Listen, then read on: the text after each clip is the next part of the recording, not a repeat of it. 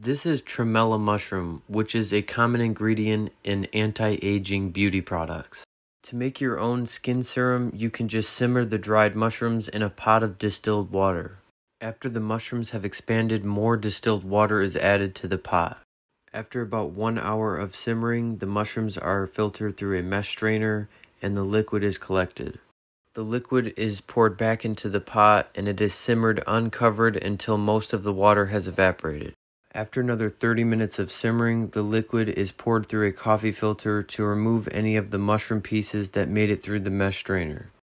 The serum is then poured into dropper bottles and allowed to cool down. With each application, the serum's potent blend of nutrients and hydration embraces your skin, infusing it with a renewed sense of vitality. Thank you for watching, and don't forget to follow this account for more videos just like this one.